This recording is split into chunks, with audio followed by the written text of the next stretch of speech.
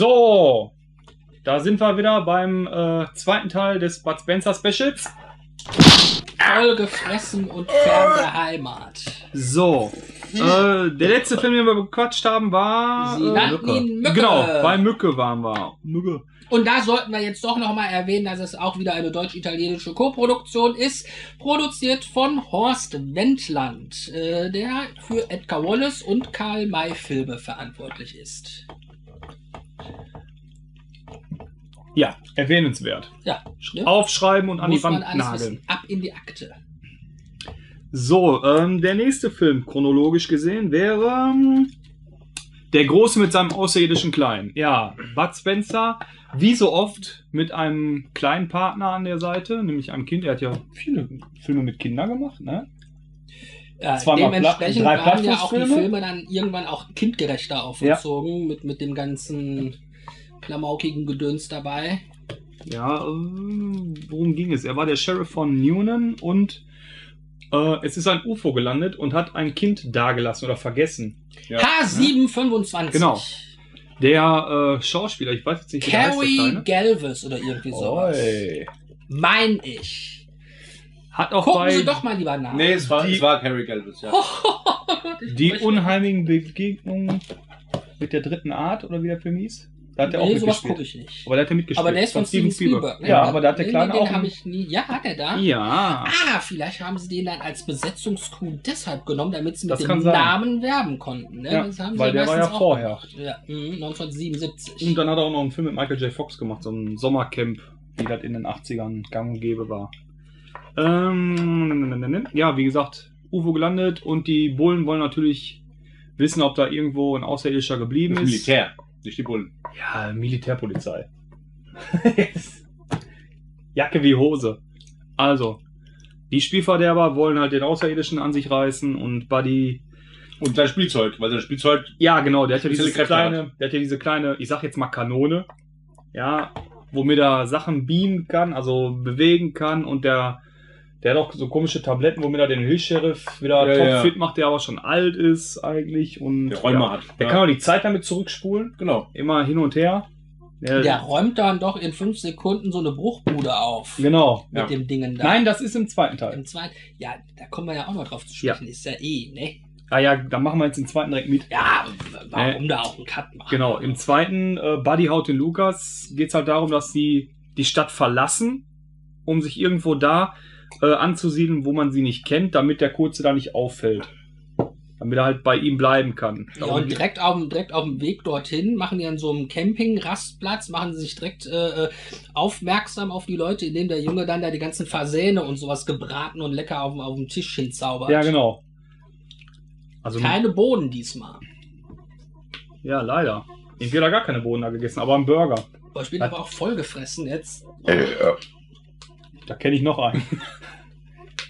Anstand, sowas gehört sich. So. Ja, wie gesagt, der zweite Teil handelt dann davon, dass noch andere Außerirdische sich da in dem gleichen Ort angesiedelt haben und sich den kurzen habhaft machen wollen. Ich weiß aber nicht mehr warum. Warum nehmen die? Ist egal. Den wollen die wahrscheinlich auch wieder als Waffe missbrauchen. Irgendwie war da sowas, wegen seiner Superkräfte oder irgendwie sowas sind die da hinterher. Genau, und Buddy vermöbelt dann Außerirdische und zum Teil auch Roboter waren das. Ne? Da sind doch so Glatzköpfe, ne? So ein glatzköpfiger außerirdischer Chef auch. ist das. Nein, auch, ne? Der Ganz hat in so Schwarz. eine Hulk Hogan-Gedenkfriese. Ja, genau, irgendwie Die sind alle so kreidebleich oder weiße genau. Haare. Die gepflegten Schon fast so Käsemilde. ähnlich wie bei Momo da, diese genau. Herren in Grau. Heino. So Ja. Heinos. Ja, ne? genau. So, dann haben wir chronologisch gesehen, Plattfuß am Nil hatten wir ja schon. Dann das Krokodil und sein Nilpferd. Großartiger Film. Ja, Afrika High Life. Ja. Mit vielen Tieren. Ja, unter anderem friesische Mähnenkühe und kleine Rüsselmäuse. Ja, die Handlung, Stevie. Oder fragst du immer Sachen? Du bist aber still Da geht es diesmal. um Tierschmuggel, ne? Und die kommen diesem Tierschmuggel auch auf die Schliche. Ne, und da ist doch dann Joe Buckner wieder mit von der Partie. Genau. Ursprünglich, Bud Spencer hat ja seinen Reisebus und holt die Leute zu Safari. Mhm. Der hat die Leute erschießt, hat die Tiere erschießen. Terence, sein Cousin, aber nur in dem Film, nicht sein Bruder wie sonst, ursprünglich, ist ja gegen dieses Tiere abschlachten und sagt ihm, dass er Touristen halt so holen soll und so Pseudo-Safaris, also Platzpatronen, sowas, die das nicht merken, sodass kein Tier zustande kommt. So, und dann kommen die halt auf den Trichter oder finden raus, dass da Tierschmuggel betrieben wird von dem Mr. Ormond, der gespielt wird von dem. Joe Buckner. Genau. Ja. So, und dann werden auch zum Essen eingeladen bei dem, weil der die ja bestechen wollte. Das war diese legendäre Szene, wo die Tischplatten komplett gewechselt werden. Ja, ich ich war schon so oft bei Ikea und sonst wo, aber ich habe noch nie irgendwo einen Tisch gesehen, wo 6 Diener dran sind, die mitgeliefert werden, die immer dann die Koteletts da drauf schieben und dann hinterher. Haben die da nicht Probleme auch mit den Flusskrebsen, die es da zu essen gibt? Ist da nicht so eine Der Terence Hill ist ein Hummer im Ganzen. Ja. Also der knackt die Schere. Genau. Wir machen ja bei meiner Familie einmal im Jahr so ein Bud Spencer Essen. Und beim ersten Bud Spencer Essen, was wir gemacht haben, gab es noch keine Bohnen mit Speck, sondern wir haben wirklich Hummer geholt. Ja. Und mein Bruder hat den Hummer wirklich so gefressen.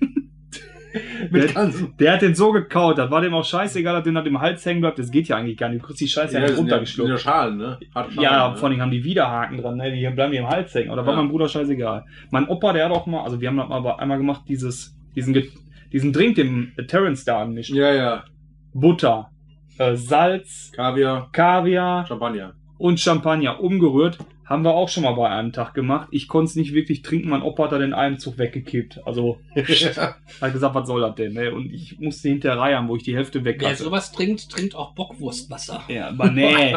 Oder Gurkenwasser. Ja, Gurkenwasser. Gurkenwasser geht Trinke ich auch gern. Weil das ist ja eher der Geschmack auch der Gurke. Ist ja so wie Fanta Light, ey. Bockwurstwasser, das geht ja.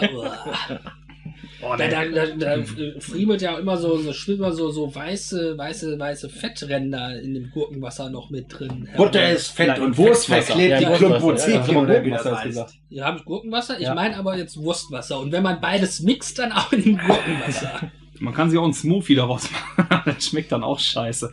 Oder Wurstwasser on the rocks. Aber ist jetzt auch egal. So. Ja, Krokodil und sein Nilpferd. Richtig cooler Film. Einer meiner Lieblingsfilme von den beiden. Nicht mein Lieblingsfilm, aber einer davon. Auch von meinen, ja. Super geile Sketche, geile Sprüche, was weiß ich, so total an den Haaren herbeigezogenen Sachen, wo man sagt, wie kommt der jetzt darauf, ja? Hübsche Augenklappe aus Israel, meint er, ja. Wie kommt man in so einer Situation sowas zu fragen, ja? Weiß nicht, ja. Ich bin mir nicht sicher, aber ich glaube, bei dem Film hat einer Regie geführt, der sonst eigentlich so gut wie gar keine Spencer Hill Filme gedreht hat. In Italo Zigarella, kann das sein? Ich guck mal eben. Regie, jawohl. Ja. Meine Fresse.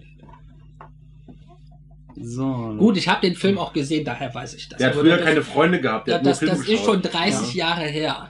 So, dann chronologisch gesehen 1980 Buddy haut den Lukas, der zweite Teil halt mit dem außerirdischen Kleinen. 81. Oh, Banana Joe. Auch, aber auch? Ja, noch. Aber Moment. Noch ein mit Bud Spencer. 2 Asse trumpfen auf, ne? 2 sogar. Ja, sag ich doch, 2 Asse trumpfen auf. Ja, Moment. Also 81 hat er 3 Filme geschafft. Was? Ja, pass auf. 2 Asse trumpfen auf. Ja. Er macht eine Werbereise, also Bud Spencer, für die Puffin-Marmelade und hat einen blinden Passagier an Bord, Terence Hill. Und weil der am Kompass rumfummelt, kann Specky den Kompass nicht lesen. Und die landen auf irgendeiner Karibikinsel. Specky? Ja, der nennt den ja. Was hat denn dein Freund Specky mit? Daher hat mein bester Freund seinen Spitznamen. Wie ich nenne meine Tante Specky nach einem Rollennamen in einem Bud Spencer Film. Genau. Das habe ich gar nicht gewusst. Ich habe einfach so. Terence sagt, also als sie auf der Insel sind, woran das denn gelegen hat, dass die da gelandet sind, sagt er, Specky kann den Kompass nicht lesen. Ja. Also ich nenne meine Tante eigentlich nur so, weil sie eigentlich nur richtig fett ist. Und da habe ich gedacht, Specky passt da prima. Aber ich wusste nicht, dass das aus Bud Spencer ist. Doch. Na gut, das Specky ist ja jetzt kein Patent drauf. Ne? Ja. Gibt wahrscheinlich einige Schwarten, die so heißen. Egal. Ist das der Film mit diesem bekloppten Japaner? Genau. Ja, genau. Die sind also auf der Karibikinsel gelandet, wo angeblich ein Schatz ist. Ja. Weil. Ach, das ist doch der Film mit dem Hängemattenmotiv. Dann auf Genau. Ah, ja. Richtig. Genau, und da war halt im Zweiten Weltkrieg. Ah, dann hat da Zweiter auch Weltkrieg, bestimmt ja. Sergio Corbucci Regie geführt. Das würde mich jetzt mal interessieren. Jetzt gucken wir doch mal nach, ob ich Er hat's da recht gut habe. gehabt. Ich kriege den Satz noch zu Ende. Wartet, Leute. Ja, tatsächlich. Ja. Oh! Und schon habe ich den Satz vergessen. Oh. Egal, die landen da, Zweiter Weltkrieg, die sollen ein Schatz sein und da ist noch ein alter Japaner, der noch vom Weltkrieg da übergeblieben ist, der aber nicht weiß, dass der Weltkrieg vorbei ist und feuert immer noch auf alles, was da entlang geht. Was gibt denn da zu lächeln? Ein super Kultspruch in diesem Film. Das ist die Kanone. Mach nicht sowas. Ich hätte es für eine Schnur gehalten. Ja. Ja. Also die sitzen im Panzer und der Bud erklärt dem Terrence quasi die ganze Funktion. Der Knopf ist das, der ist das. Und dann ist da so eine Schnur. So eine Schnur halt, wo er sagt so und quasi, wenn du das bedienst, das ist die Kanone. Und Terrence guckt ihn an und sagt, mach nicht sowas. Ich hätte es für eine Schnur gehalten. Ja. So richtig geil einfach nur. Oder reich mir mal den Petillo, es gibt was zu petilieren. Ja, oder da sind ja auch Eingeborene. Ja, und da gibt's den Sohn der Chefin, also wie nennt man denn einen weiblichen Häuptling? Die Schamanin. Häuptline. Die Mama. Ja, da gibt's den Sohn, der heißt Anulu. Anulu, Balla, Balla. Ja. Der Typ hat aber auch in vielen Filmen mitgespielt und hat immer auf die Fresse gekriegt. Ja, aber sonst hat er mal einen Schnurrbart getragen. Da jetzt nicht, das Spiel Stimmt, genau. Ne? Schnurrbart hat er gehabt. Es ist ja so, dass bei den Bud Spencer-Filmen immer die gleichen Leute auf die Schnauze kriegen. Das sind ja In anderen alles Stunt-Leute. Genau. Und deswegen haben die schon so eine eigene Choreografie. Mal hat der die Hauptrolle als Bösewicht, Ja. mal der. Ja. Da ist auch der aus Sie nannten ihn Mücke, der immer am Saufen war. Der Dicke. Der von der Army, der immer am Die rechte Bechern war. Hand von dem Harmsdorf. Ne, das war doch dem sein, wie Nee, nennt man das? die nicht unbedingt, aber der ist auch mit Das dabei. war einer davon, genau. Ja. Und der spielt ja da den Piratenchef. Ja. Ah, stimmt, mit so einer Augenklappe. Genau. glaub ich, ne? Richtig. Und hat da auch die Synchronstimme, die Bud Spencer ab und zu hat. Ja. Mhm. Von dem, hattest du gerade mal den Namen genannt? Also als wir nicht gedreht haben. Hans Kort? Nee. Ich meine ja. Nee. Weil Bud Spencer wird da von Wolfgang Hess gesprochen. Wie meistens halt. Ja. Ach, dann hat er die Stimme von Arnold Marquis, Das kann sein. der sonst Bud Spencer spricht. Wie zum Ja, Beispiel die haben sich Lücke. das ja geteilt. Also mal Ja. der, mal Ja. der. Ja. Also Bud Spencer ist der auch John Wayne synchronisiert hat. Ich habe größtenteils. John Wayne-Filme nie wirklich geguckt. Ach, aber- das noch. Kennen Sie denn Hart aber herzlich? Natürlich. Butler Max? Ja. Das ist die Stimme von Arnold Marquis. Und Die jetzt hat- musste die daran meine ich denken, auch. Ja, dann hat der Arnold Marquis den synchronisiert. Genau, Ich habe die erst meine ich gedacht, dieser Hans Korte, der den mal in dieser Serie synchronisiert hatte. Nee, ich meinte schon den. Ja, wie gesagt, der Film ist auch mega klasse, super lustig. Mein Gott, das Feature gibt heute wieder ja, Gas. Der ist- heute ist hier kommst du dir vor wie weiß ich nicht. Ja, wie im Bettgestell. Ja, genau. Ich guck mal gerade auf die Uhr, damit ich nicht aus dem... Ach ja. Ich glaube, Haben noch, weil haben die noch. Dreiteiler sogar machen müssen, Nein. wenn er noch die ganzen ja, hören Sie mal, da kommen noch die ganzen anderen. Ja, wir nicht vorwegnehmen. wir fliegen, Ja, wir da fliegen, sind wir fliegen. Interessante Sachen auch. Zwei Trumpfen auf, super Film, gucken, nur Puffeln, schenkt mir die Kraft und Ausdauer, die ich brauche. So, und jetzt kommen wir zu einem Einzelfilm von Bud Spencer aus 81. Oh, Banana Joe. Laut Wikipedia kommt erst ein anderer, aber wir nehmen jetzt Banana Joe, weil der auch 81 kam. Ja, und auch wieder eine deutsch-italienische Koproduktion ist, wo unter anderem Gunther Philipp mitspielt. Regie, Das Gunther Steno. Steno. Gunther Philipp, was hat der da nochmal gespielt? Meister Nadelöhr. Ja, Ach, genau, den? da war der nicht so eine Art Geldeintreiber oder Nein. irgendwer, der wollte ihm irgendwas anschwatzen, verkaufen, der ist doch immer Nein. mit dem Anzug hinter dem hergerannt. Nee, das war Ich meine den Fiesling. Schneider, ne? Den Schneider. Der hat den Schneider gespielt. Also ich weiß doch, der kommt irgendwann zu dem auf dem Bootssteg, wo der an seinem Boot, ist auch mit dem Boot ein bisschen. Das ist Der ja zum fährt da Anfang auch mehr, mal aber- raus Nee, und- da verwechselt. Der spielt den Schneider. Gunther Philipp spielt auf jeden Fall. Mit wem der jetzt spielt, weiß ich nicht. Der Aber spielt der hat den- immer einen Anzug an, einen hellen Anzug. Der spielt den Meister Und Nadelöhr. weiße Haare, platt gescheitert. Ja. Der spielt doch Mhm. da so einen schwuchteligen. Genau. Ne?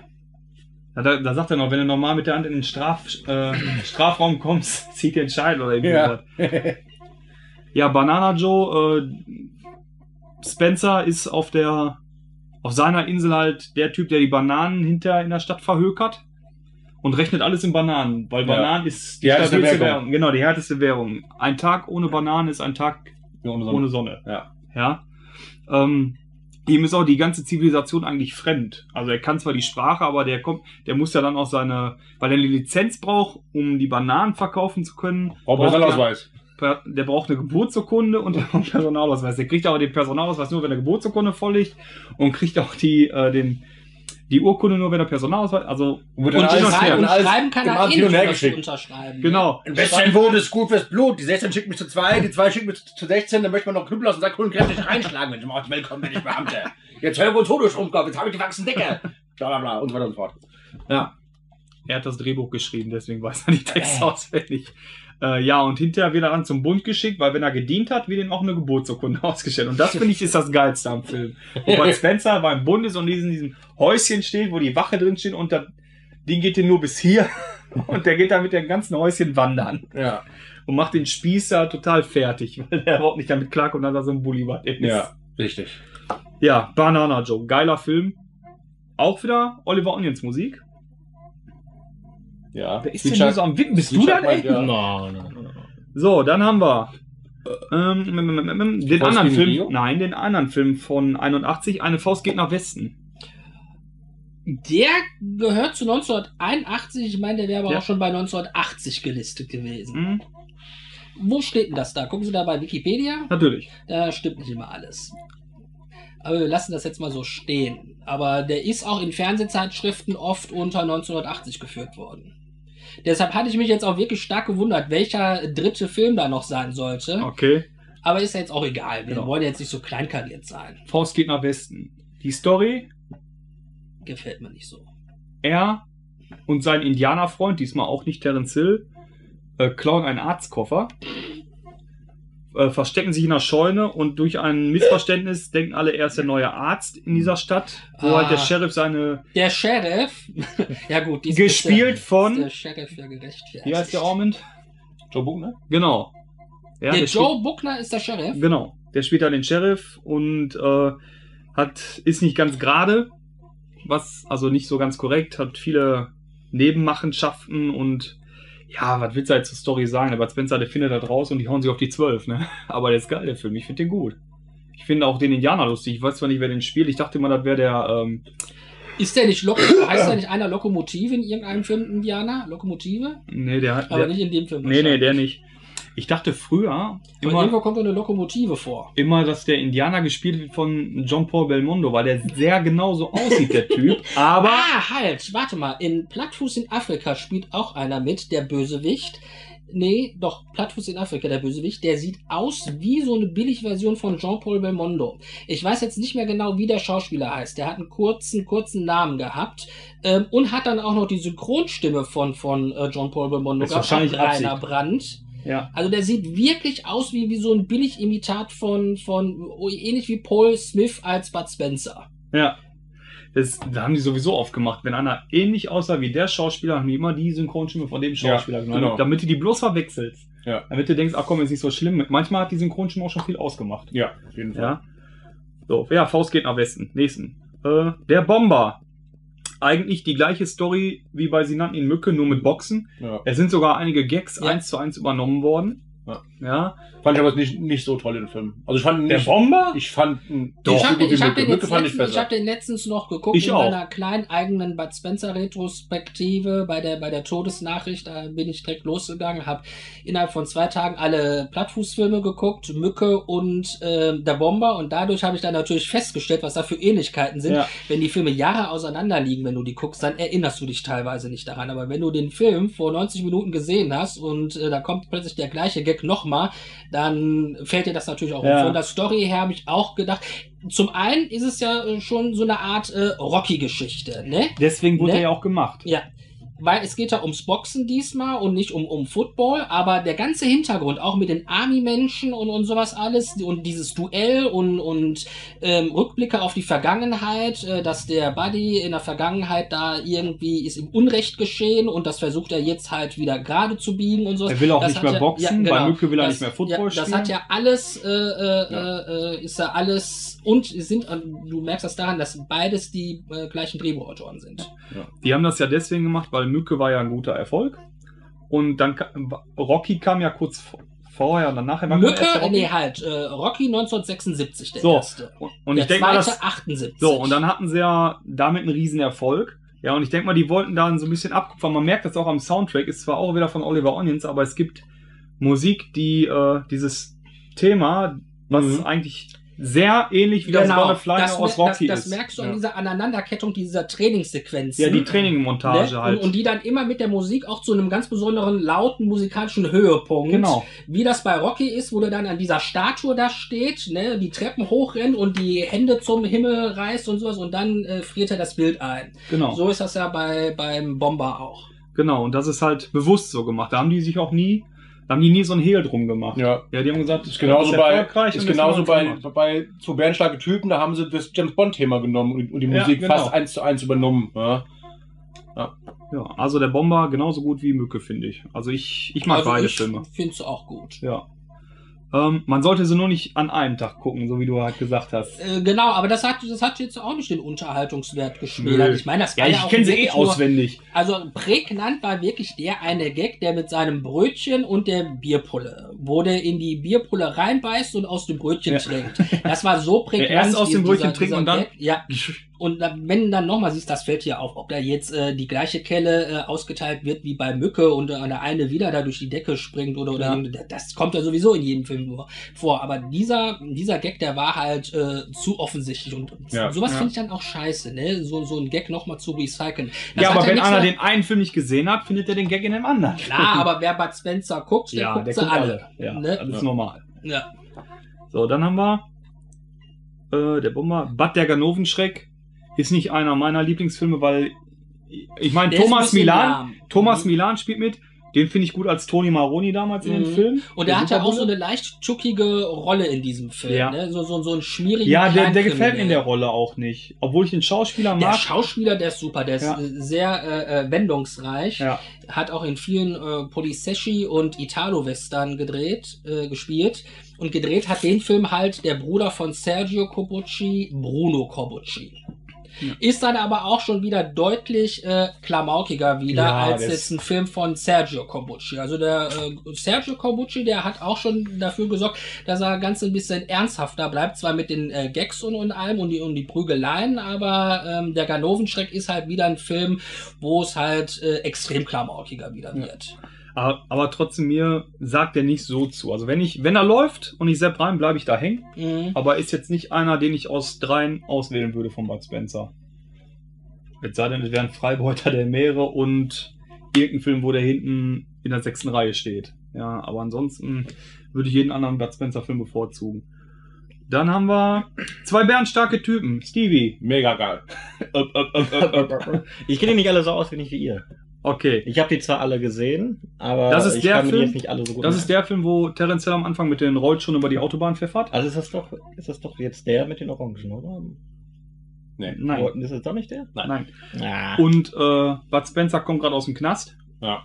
Und will auch nicht wieder rein, sondern treffen sie sich in treffen sie in so einer Bar. In einer Bar und nehmen dann den LKW, wovon der eine denkt, der gehört dem anderen und umgekehrt. Ja. So, dann werden sie von der Polizei gejagt und am Flughafen werden sie mit Geheimagenten verwechselt und dann wird ein Koffer ans Handgelenk gemacht und damit schlüpfen die aus Versehen in die Rolle von Geheimagenten. Ja.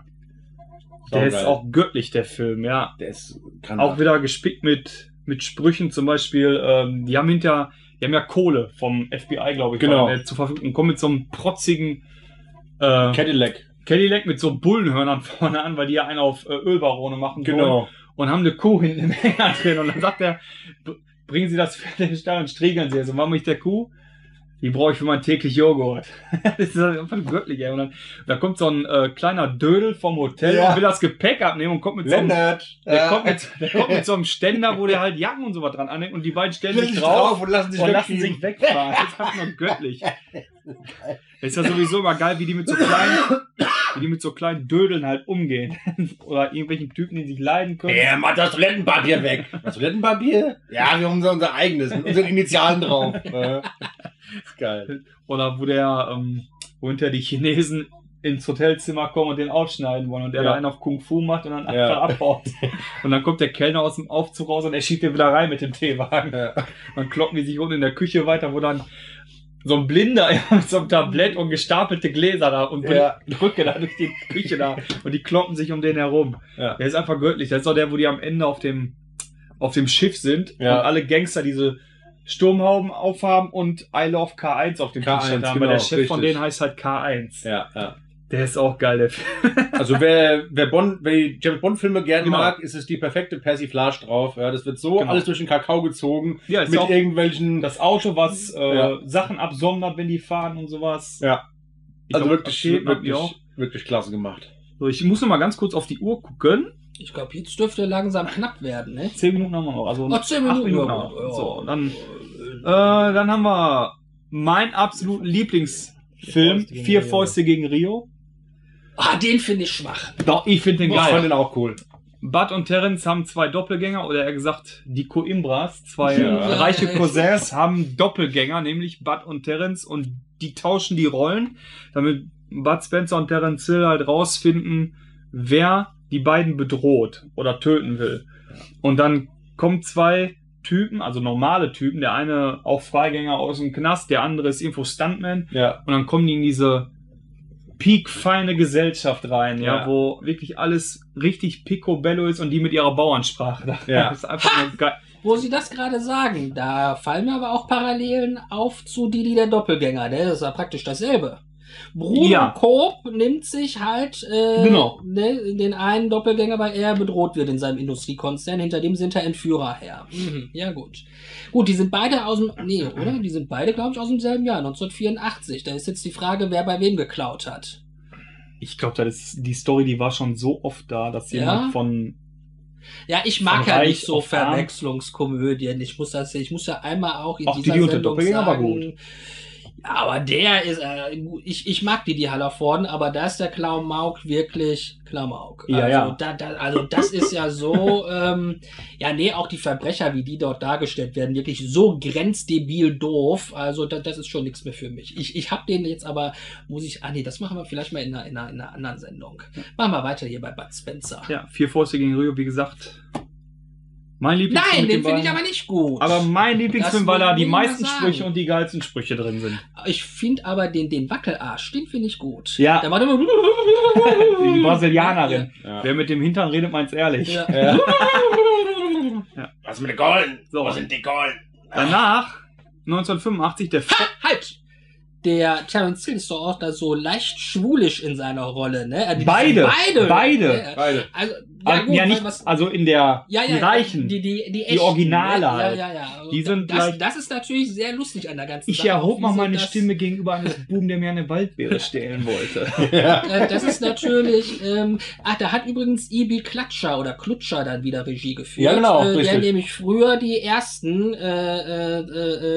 nicht Trio mit 4 Fäusten, sondern hier 4 Himmel, nee. Wie heißt er denn? Ein Halleluja Jetzt weiß ich für... Halleluja. Ja, sag ich doch. Ja, nee. Meint er doch. Das war dann der Enzo Barboni, heißt er eigentlich richtig. Und für die internationale Vermarktung hat man sich ja dann immer die amerikanischen Namen ausgesucht. Ibi Klatscher, Regie.